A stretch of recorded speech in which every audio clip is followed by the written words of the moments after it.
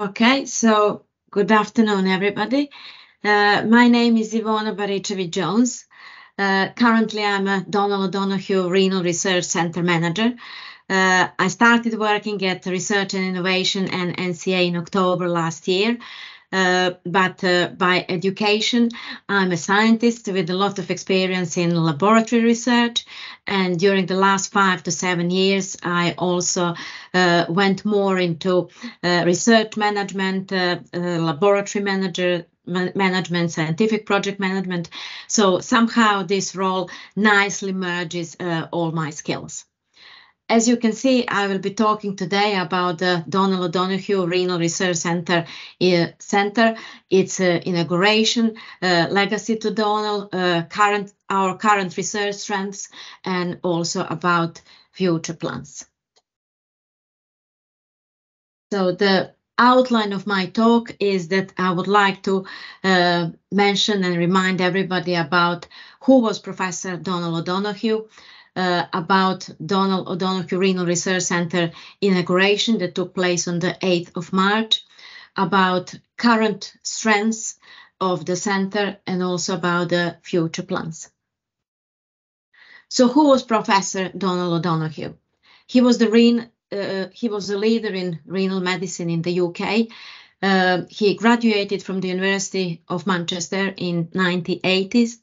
And he was appointed as a consultant renal physician in 1992. At the time, at the place where is now Salford Royal Hospital, it was a Hope Hospital. So he started in Hope Hospital, and later on he was promoted also to professor in renal medicine. He established and led England's first managed clinical network, that was Greater Manchester Renal Network, but also during his outstanding career, he took many very important roles. I will mention only a couple of them. So he led the implementation of the Renal National Service Framework as National Director of Kidney Care at the Department of Health. He was the president of the Renal Association, and he was chair of trustee of Kidney Care UK since 2016. Unfortunately, he died from COVID-19 in January 2021. So the new Renal Research Center is called Donal O'Donoghue Renal Center, in legacy to Professor O'Donoghue, to all his effort to improve patients' care, patients' treatment and diagnosis, and all his outstanding research contributions. The inauguration of the center took place on the 8th of March at Salford Royal at Mayo Building. And we must admit that we had an amazing audience at the Mayo Building, probably around almost 100 people attending inauguration, and many more via webinar.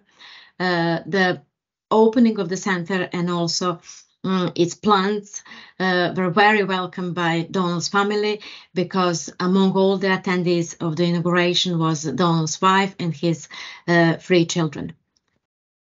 As you can see on the next slide, on the left-hand side, you can see the agenda of the opening of the center.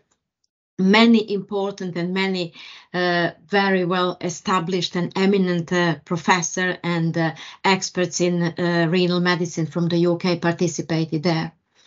The opening of the center was performed by Professor Philip Calra, that is the director of the center, and it was followed by the talk of Professor John Feely, that was long-term Donal's friend and colleague, because he knew Donal for 41 years when they started working together at the Leicester University Hospitals.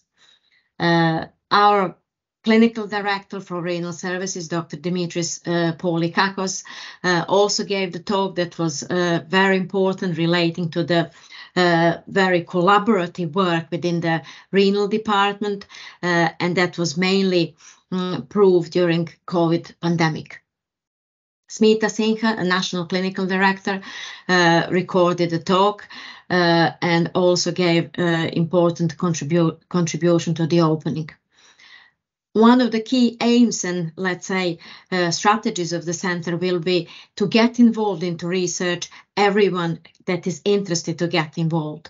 Bearing that in mind, we are really also proud that Professor Helen Hurst, that is Professor of Nursing, recently appointed at Salford University, also took part in inauguration, and she also talked about the efforts that we will be putting in getting involved more nurses and more midwives and allied health professionals. However, there were representatives also of UK Kidney Association, so we had the president, Professor Paul Cockwell, that gave talk, but also Sandra Corey, that was the chief executive of Kidney Research UK.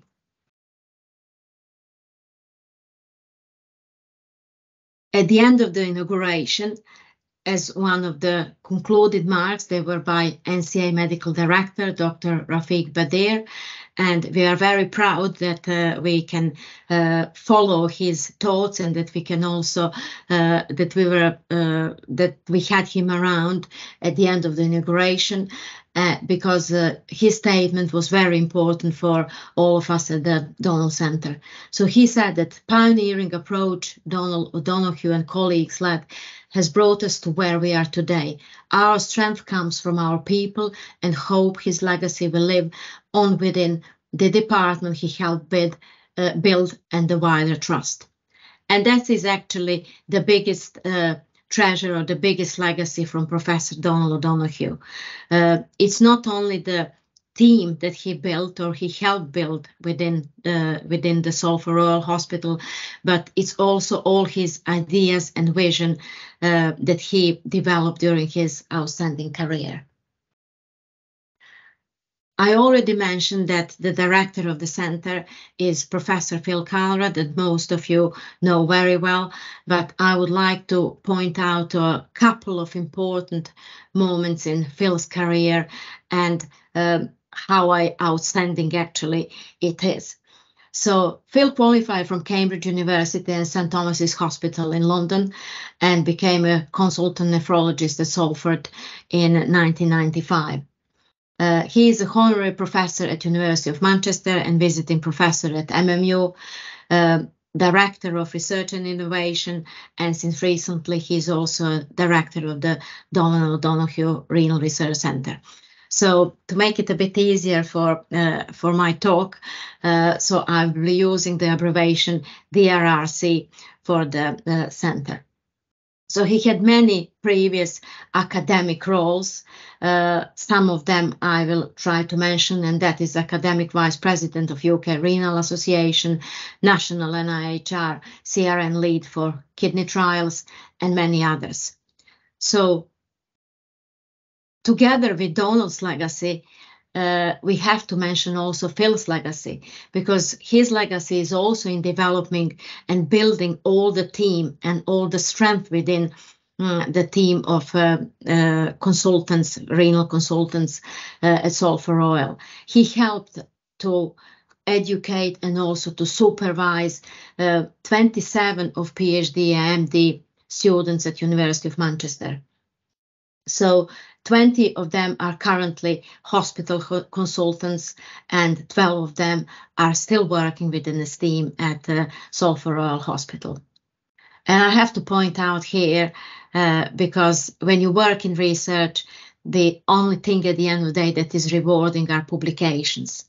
It is amazing, as you can see, 320 peer-reviewed publications that Phil published up to now, and we have to be proud of that. And that also gives us amazing foundations to build up the center and to give us a strength to educate more people towards their PhDs and MDs. Going a little bit in the past, how everything started. As I said at the beginning, when Donal started, it was a Hope Hospital in the 1990s. At that point, it was only one consultant. There were, Phil Calra was the third one that was appointed. Research outputs, they were very basic. in a format of case reports that means like really short summaries of the findings on a couple of pages, not many details. Only one substantial, or let's say extensive paper on ACE inhibitor induced complications in renal vascular disease, and only one MD student that was supported by the department funds. Later on, between 2000 and 2010, the department developed and more in the area or in the field of renal vascular disease, but also appointment of Rob Foley helped to start going more towards non-dialysis CKD cohorts. More grants were obtained from Kidney Research UK and British Heart Foundation, and also more research fellows were trained towards MDs and PhDs. In a period between 2010 up to now, 13 more SPRs completed PhD and MD under supervision of Professor Carla and other colleagues within renal department. 6 consultant colleagues have progressed to primary or as co-supervisors. 13 of 23 current consultant appointments basically undertook research to higher degree in this department, and that is making actually very important foundation for the center. Research portfolio also extended. Now we are proud that we participate in 15 active research teams. We also developed the Donal O'Donoghue Renal Research Center, and we have many other plans to come. We would like to initiate a nurse-led research programs and also active PPI development with the aim to undertake patient-directed research teams.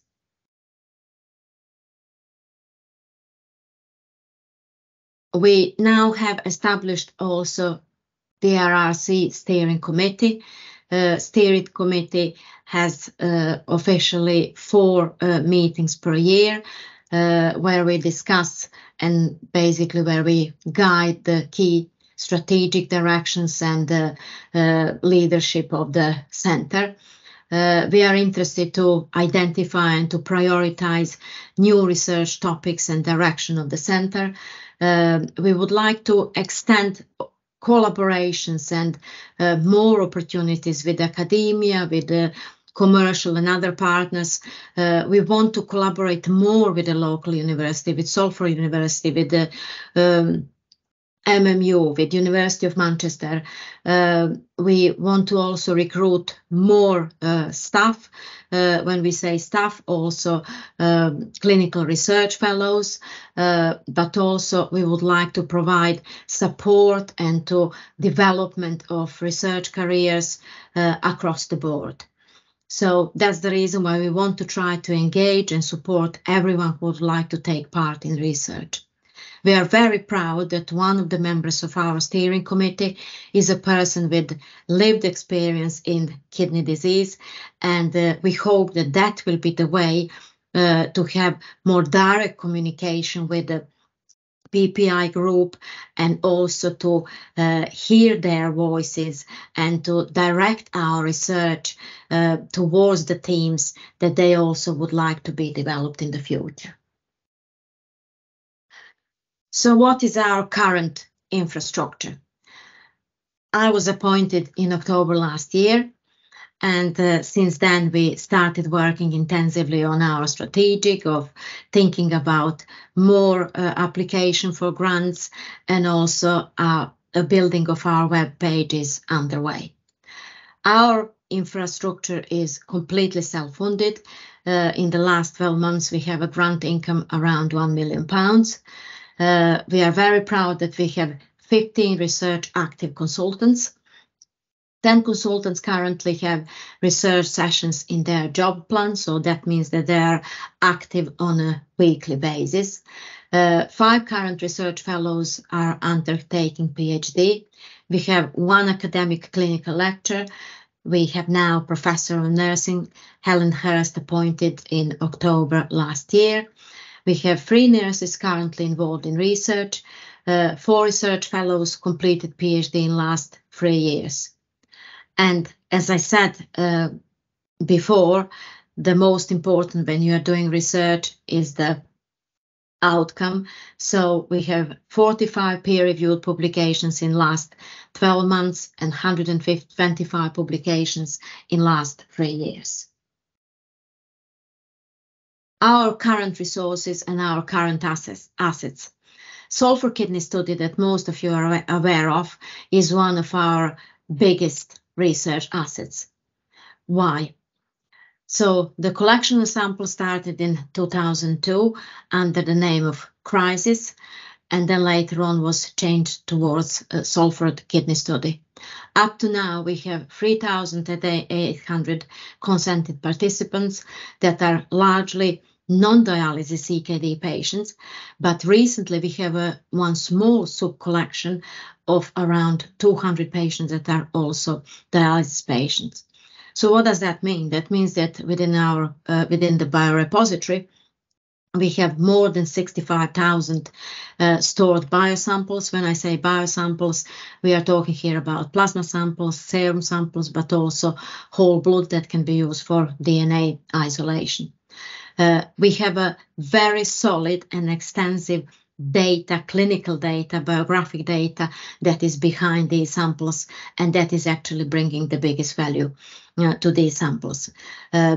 We are currently developing a bit better costing model that will actually cost for all the resources within a biorepository, but also everyone else that is involved in the maintaining and actually allowing this study to be handled properly when we have any of collaborators, either academics or industry partners interested in these samples. In addition to this, we have also renal vascular database that is a real-world data collection for more than 1,000 patients that are managed over 3 decades. We have also transplant database, real-world data from more than 900 samples since 2000, and also national and international trial participation. So what are we doing now? What we would do in the future? So what you can see on this slide, we are doing it already, but we also want to expand more. So currently we have collaborations and partnerships with all the local universities and with a lot of pharma companies, but we definitely want to do more because we know that we can do more. At the moment, as you can see, there is a very important part of collaboration with the Biomedical Research Centre, and that is the 65 million pound project that started in December last year, and we are very happy that the cardiovascular team has its own part within BRC. We have already collaboration with Manchester Metropolitan University on the MIR biomarkers in CKD progression. This is basically looking at the micro RNAs that are encoded by MIR genes. That are actually very important because they take important part in gene expression of most of the genome. So looking at this can give us basically very important insight, various physiological and also pathological conditions. So collaborations with pharma companies already exist, but we will also try to do more. So this slide is only trying to point out even a bit more towards the legacy, key legacy in research. You can see how many people completed PhD within a renal department in the last 20 years. But even more important, all these people that are highlighted in red, they're still there. So they have a lot of experience. Most of them are still research active. This is to to mention that one of our recent achievements, and that is the achievement from the last week actually, our paper was accepted for publication in Clinical Proteomics. You will hear a bit more in the next couple of weeks because it's still not available online, but it will be soon. So it is a work funded by MRC grant, Nurture project. And actually, in this project, we were looking at the different biomarkers that will distinguish patients that are stable patients and rapidly progressing or deteriorating patients. We managed to find the biomarker in this project. That was a discovery project on around a bit more than 400 patients from SKS study. So this actually work will open a lot of new opportunities, because next step will be to validate these markers that were discovered, but also to think more how we can connect and join the data from proteomics work and also genomics work that we are at the moment gathering data. So what are the future plans? The future plans are, of course, to increase focus on patient-directing research themes, to focus more on health inequalities that you could hear more in one of the previous hot topics when Jessica Deek talked about it, because she is our RNI research lead on equalities together with Professor Smita Sinha. But we also want to initiate more nurse-led research projects and internships. We will be appointing this year 4 more clinical research fellows, and we are actually interviewing for them this week. We are planning even more projects that will be around mental health. We are aiming for more grant applications to NIHR and KR UK in the next months and years. And the most important for the end, that we would like to encourage more colleagues to participate in research activities. Enthusiasm and efforts are never blocked. What does that mean? Please, it doesn't matter how small idea is, or even if you think at that point that is not relevant, please come to us and talk with us, because it's always from small ideas or a couple of lines in a paper that you read, you may think about something that we can do in the future. So please come to us and talk with us, and we will be able to help and to develop your ideas.